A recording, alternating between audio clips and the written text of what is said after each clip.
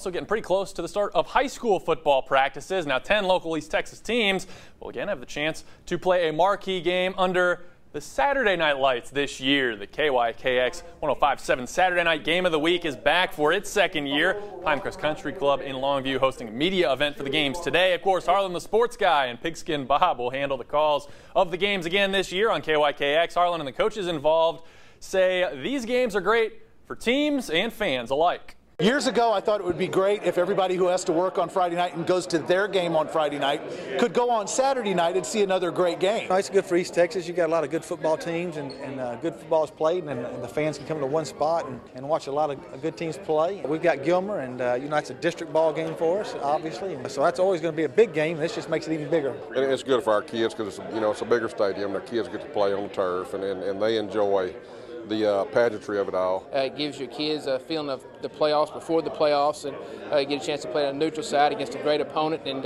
I just can't see any negatives in it really. Lobo Stadium in Longview is again hosting the Saturday night games, the same 5 matchups as last season to even things out, meaning that one team lost a home game last year, the other loses one this year. Things get started September 7th when New Diana faces Harleton. Later in the month, Hughes Springs taking on Ore City. Then 3 games in October, ARP versus West Rusk, Gilmer, Henderson, and Jefferson Harmony.